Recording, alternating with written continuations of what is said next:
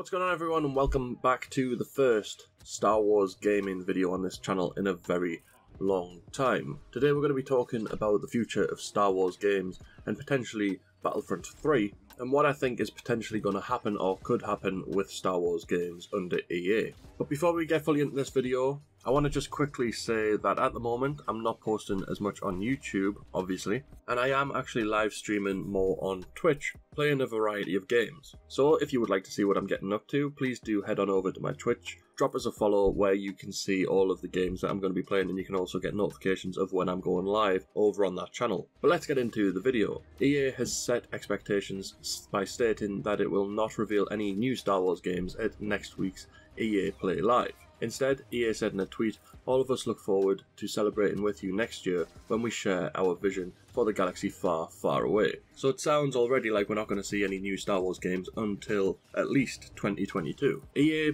had never suggested it would reveal any new Star Wars games next week, though executive Andrew Wilson previously said that successful Jedi Fallen Order was the first title in an entirely new franchise, sparking speculation a follow-up was in the works.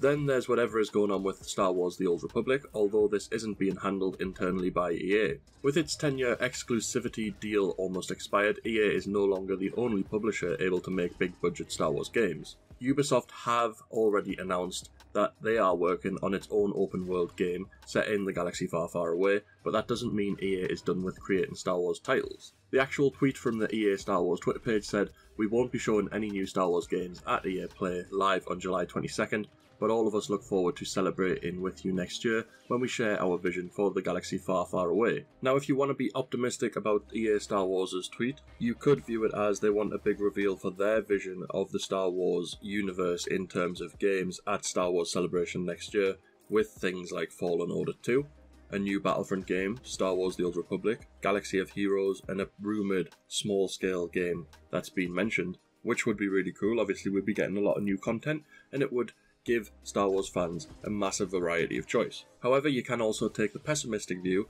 that the only thing that they are working on is Fallen Order 2 and they haven't gotten very far with it, so they are postponing a big reveal until next year. I think what is probably best for you to do if you are a Star Wars gaming fan is potentially have a bit of both of these views.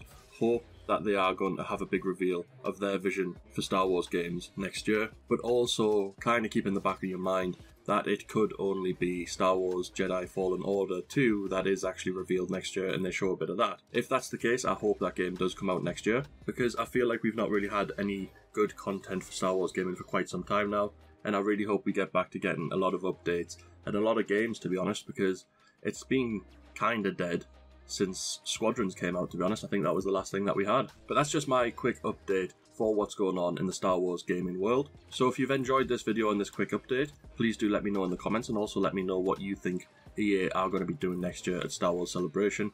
Make sure to smash a like on the video to show support for it, and make sure to subscribe to be kept up to date with any videos that I'm going to be posting in the future.